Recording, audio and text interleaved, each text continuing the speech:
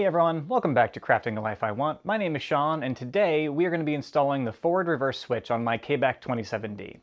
One of the advantages of having a forward and reverse switch is that it allows me to have the belt going in the opposite direction, which means when I'm doing final sharpening on a knife or a blade that I've made, I'm able to do that on the top portion of the belt with the sharp side pointing away from me, so that if something snags or something like that, it doesn't send a sharp knife straight at me, it sends it at the wall instead. So we'll go ahead and get started on that. This is 220 volt, and the last thing I want is to get shocked. So the first step to any electrical project is to unplug what you're working on. So the first thing I did was pop the rubber plug out of the front. That's going to be the location of the forward reverse switch. Your switch should have a groove on one side. That goes down on your VFD. There's a little notch in the hole. Slide that through, and take the metal nut and screw that on.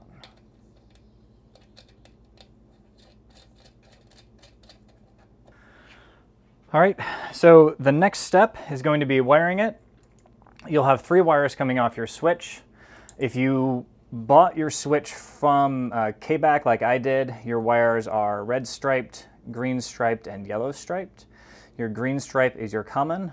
Your red stripe is forward, and your yellow stripe is reverse. Once you're inside, the top left corner of your VFD is where you're going to find those pins. There's currently a jumper tying common and forward together. Go ahead and remove that jumper.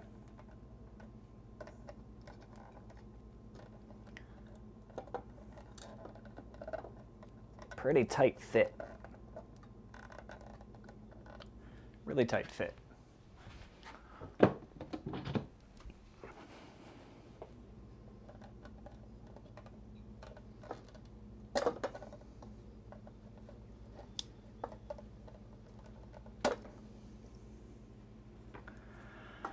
Once the jumper is removed, you can go ahead and install your new plugs in their appropriate locations. You'll see on those pins that we just removed the jumper from that one says reverse, one says common, and one says forward.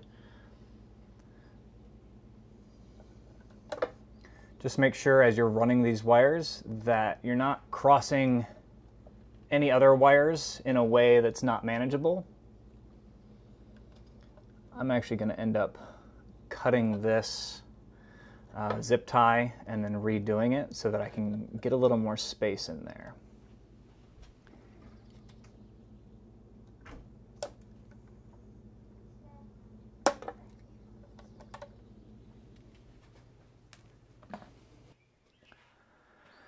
All right, so now it's as simple as plugging in the wires where they belong. The red striped one goes in the forward section, the green striped one goes into the common plug, and then the yellow striped one goes into the reverse plug. I'm using colors and stripes that align with my switch. If you wired your own, then your top wire goes into forward, your middle wire goes into common, and your bottom wire goes into reverse. So now I'm going to plug it back in. We'll close this just lightly, plug it back in, and then I will test the motor and make sure the switch is working correctly.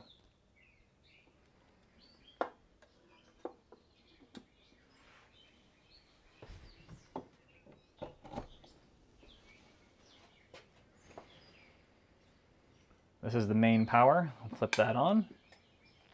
The switch we just installed, I'm going to put that in forward, and then I'm going to hit start. Turn this down. All right, so at this point, it's functioning, but it's going the wrong direction. So this is reverse for my motor. I'm going to go ahead and try the other switch orientation, and we'll see if it switches direction. So I will stop, put my switch in reverse, which is 2 notches down, and then start. And so that's going in forward for my motor. So what I'm going to do is I'm actually going to swap my forward and reverse pins, and that should swap the direction of the motor for that orientation of the switch. Because these are really tight in here, I'm actually going to switch the wires on the switch itself because I have a lot more space to work over here.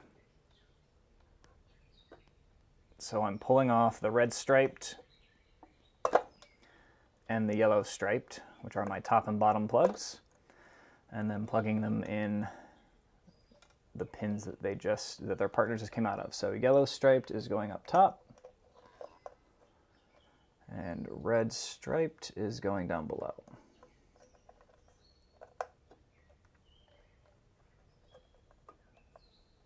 Those are all set. So now let's do another test to make sure everything's working right. Again, main power on. I'm going to put the switch in forward and then hit start. Great, so that's running in the correct direction. So I'm going to go stop, put the switch in reverse, hit start again, and great, switch direction, and that is reverse from my grinder. So now we know that the switch is installed correctly, so I'm going to turn the power off, I'm going to go unplug it, open it back up, and I'll manage the wires and make sure everything is the way it's supposed to be. So my switch came with 2 of these small zip ties. Obviously everybody kind of has zip ties lying around. It just helps manage your wires. I'm going to replace the one that I cut off, but adding the new wires to it.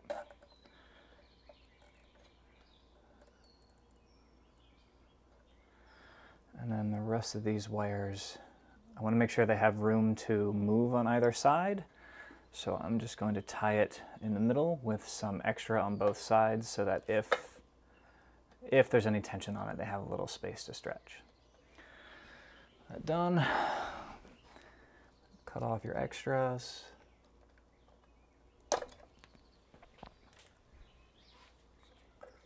Obviously, don't cut your wires with this. A pair of wire cutters would work better.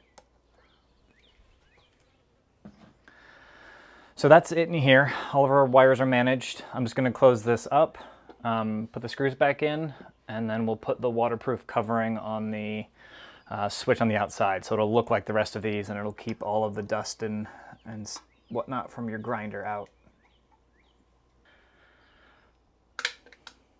It's easier to put these on when the switch is in the middle orientation, so I just flip that back to stop, and this is just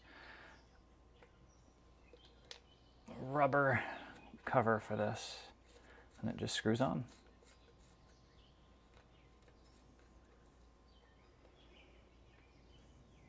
Oh, I'm an idiot. All right, taking that back off.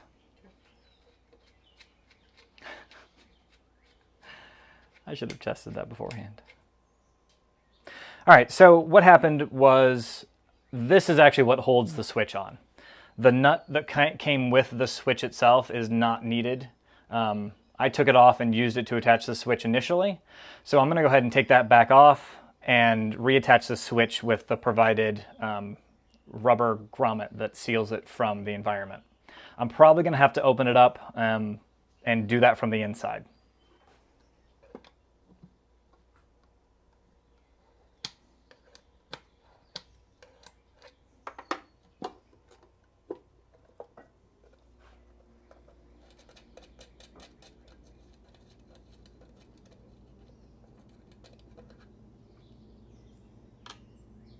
So this is the part you don't need.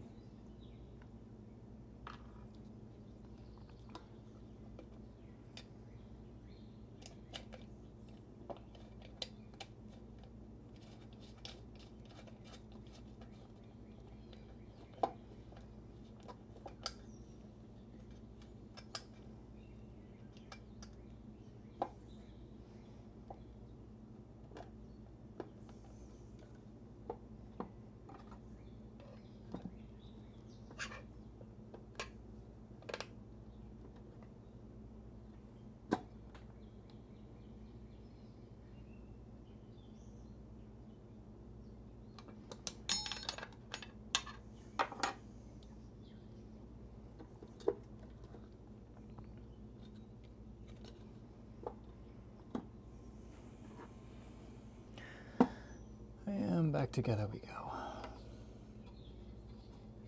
All right, so I finished installing the rubber grommet that holds the switch in place. That just keeps all of the environment out. That's one of the best parts about the KBAC series. They're more expensive, but they're entirely sealed from the environment, so they're particularly suited for a grinder. The next step is to verify that the belt tracks in both forward and reverse. I'm gonna grab a belt.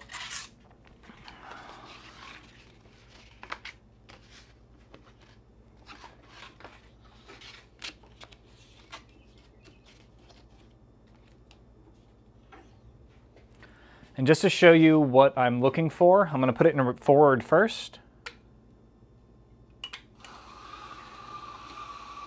So when I adjust the tracking, these front wheels are 2 inches wide, which is the same width as the belt. We want the belt to be traveling centered on those wheels, and then roughly centered on both the tracking wheel here as well as the drive wheel down there. So because nothing has changed, everything still looks good going forward. I'm going to go ahead and stop it and then put it in reverse, and we'll see how that looks. All right, so first thing I'm noticing is that it doesn't immediately track perfectly. I'm going to go ahead and adjust the tracking mechanism and see if we can bring it in alignment. All right, so what I'm noticing is that I'm traveling all the way on the left side of the tracking wheel and almost as far on the drive wheel.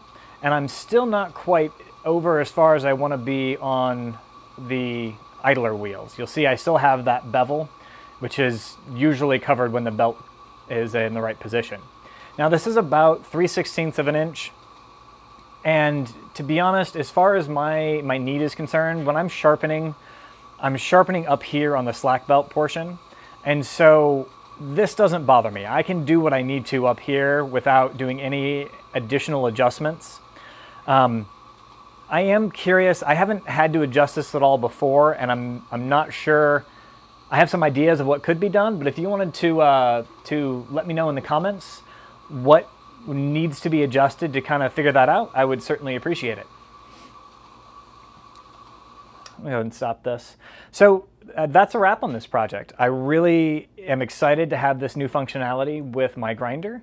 It will make it a lot easier for me to sharpen knives and feel safe while doing it. Thank you everyone for watching. We really appreciate all the support we get from our viewers. If you haven't already, please like and subscribe. And if you'd like to support the channel in another way, we do have Patreon as well as Buy Me a Coffee. Or if you like this shirt or any others, you can check that out on the Teespring link in the description below. Obviously, none of this would be possible without the support of you all. So thank you for watching, and we hope you'll join us on any future videos. And Molly says I do, right?